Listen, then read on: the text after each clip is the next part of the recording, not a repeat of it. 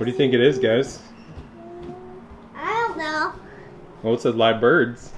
It's a live bird. All right, so we're gonna have a little pep talk game session with our viewers here. So we got this box in the mail today. We did not know it was coming. These are apparently live birds. We do not know what's in here. We do want to say thank you to the viewer that sent these to us. We do appreciate it, but we do need to know if anybody is ever thinking about sending us something. We've gotten some eggs recently, we've gotten some birds. If you're thinking about sending us something, please check with us first. There's a number of reasons, but we need to make sure we have space, that it fits into our plan with what we're doing here on the farm, that we're here to actually be able to get it. So please check with us first. Don't just send us something. Please check with us.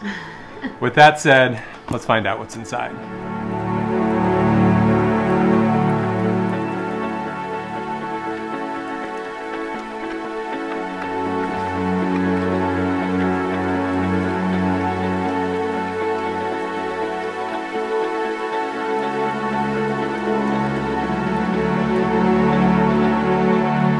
All right, we've got a letter on here. It says to read the letter before we open this up. I know these boxes do cost quite a bit themselves, and then it was $54 in postage. So I know it's an investment to send us something like this. We were definitely grateful for that. But hi, Jake. Still check with us. Sending these, you can see what they look like. Please enjoy them. They can be trained too. So Steven says these can be trained. Let's figure out what that's about.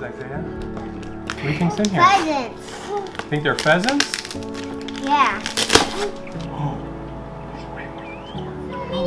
I saw so many. I can't even All right, count. Becky, you wanna pick these out of here?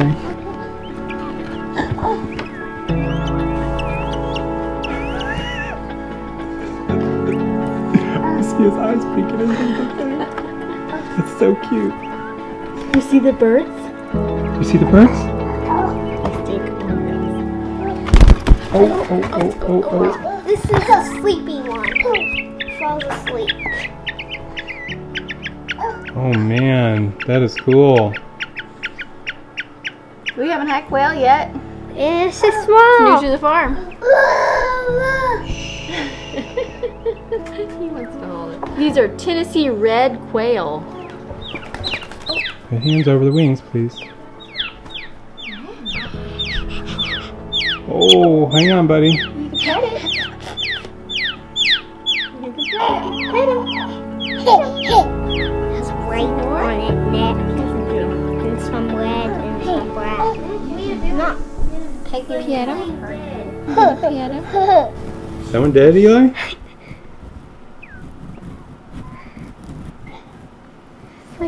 Hopp. He's just sleeping. He fell asleep by hand and I just laid him down. That was creepy. Well, where are we gonna put him? You're gonna have to build a new cage for him.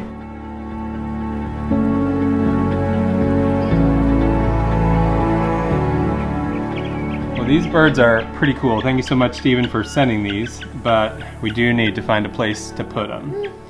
So that's gonna be our task today, is to build them a quail. So we're coming back here to the shed.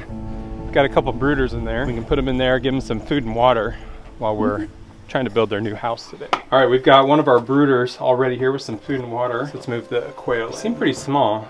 These can't be full size, can they, Becky? I think they are. You think these are full size? I don't know. They're so tiny. These are like baby chickens. These are so tiny.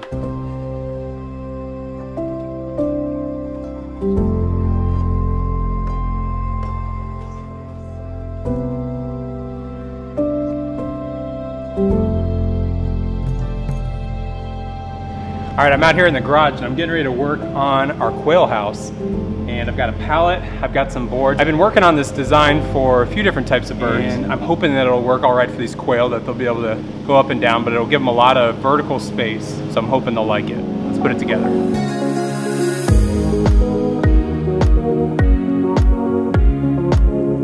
All right, what do you guys think so far? Can you tell how it's gonna look? I would say that I would come up with plans for this, but it depends on what size pallet. And I found some very specific pallets that are fairly heavy to keep the structure from being too top heavy. Isaiah was helping me mow and he fell asleep, so I'm gonna put him down in the yard.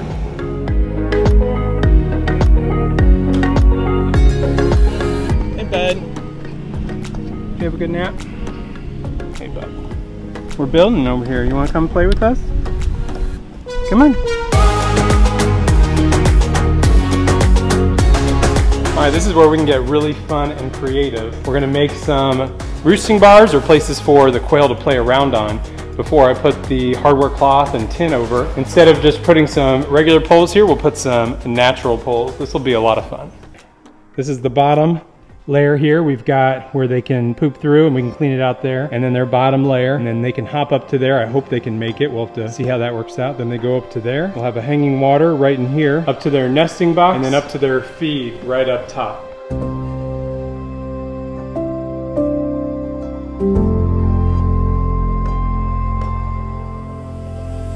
All right, we are working late into the evening. Becky's over here hard at work on the hardware cloth on the door, right, Becky? It's her last job, and then she can go finish up dinner. It's gonna be a late one. But I'm getting ready to put the metal sheeting over the top, so as soon as I get that done, we're ready to take this outside and get the quail moved in tonight.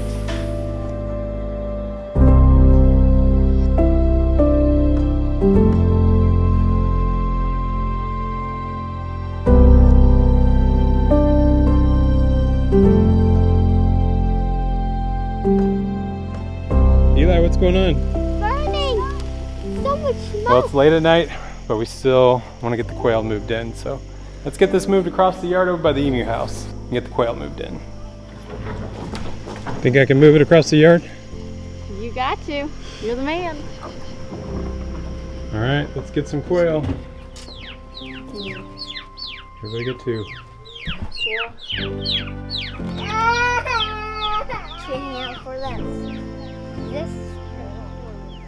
All right, thanks for your help.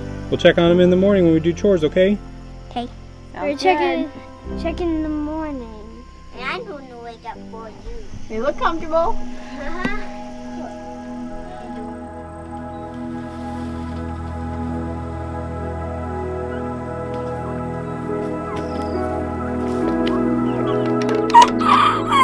Who's crowing? That guy right there. He looks like a rooster. Might be a white Marans. They could be a pretty cool breed, even though they are just all white. So Becky, how do you think the new coop is going for the Bandom flock? I think it's working out really well.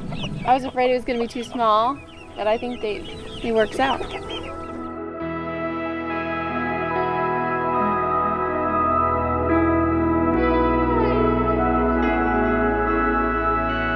We just moved our chicks up to new grass today.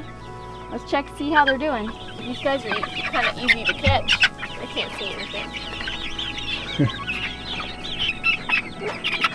Golden Polish shad, about 2 months old. This is our hook-billed duck at 6 or 7 weeks. Looking really cool. I like the coloring. This is the red-shouldered Yokohama. Let's see that coloring back there. So this is a combination of guineas. We had pearl and the purple. What was this purple coloring on the head, right? So cool.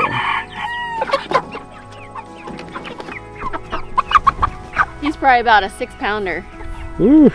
All right, for comparison, there's our biggest Cornish cross to our biggest ginger broiler. This one's maybe 3-4 pounds, half to 3/4 the size of that big Cornish cross.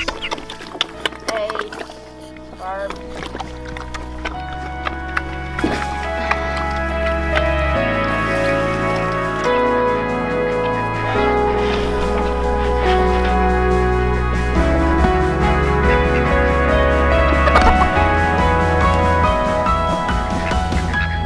Becky, today is August 1st. We have been on this farm for 1 full year.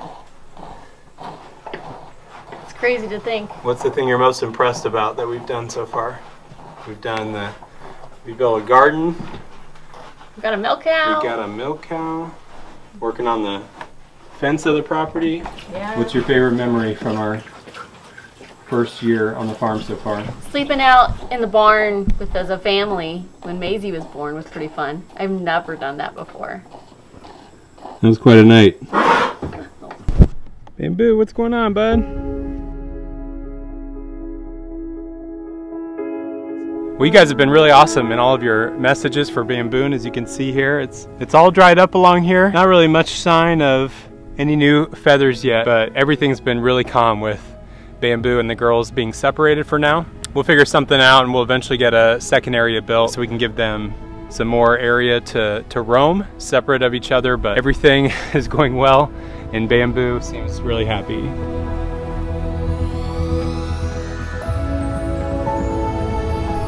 All right, well, we put the quail house over here by the emus. Maybe they'll keep them company, I don't know. But one, it's right by this shed, which we store a lot of our feed in.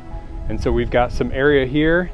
And here you may have seen us working on another one of these. We've got a couple other future projects that we're gonna have right here as well. So let's check in on the quail.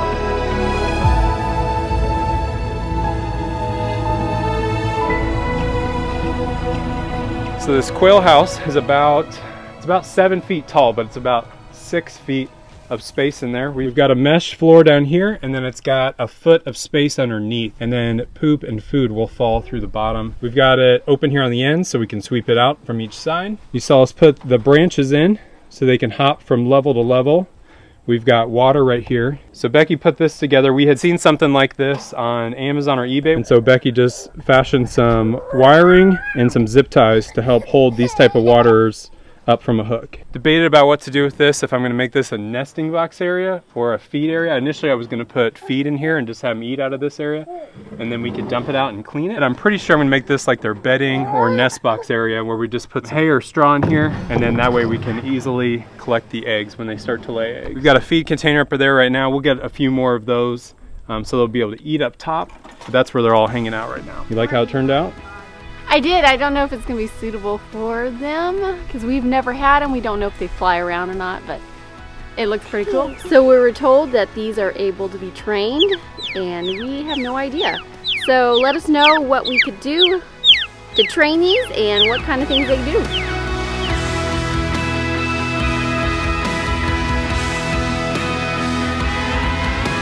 Well, thank you so much for hanging out with us. Thank you for the viewer that sent us these birds. We do appreciate it, but if you're at home and you're thinking about sending us something, please send us a message first. This did take us some time away from our other projects, so I'm glad we were available to do it, but we may not always be able to do that. Thanks for watching. See you next time. Oh! Now I see claws hooking into it.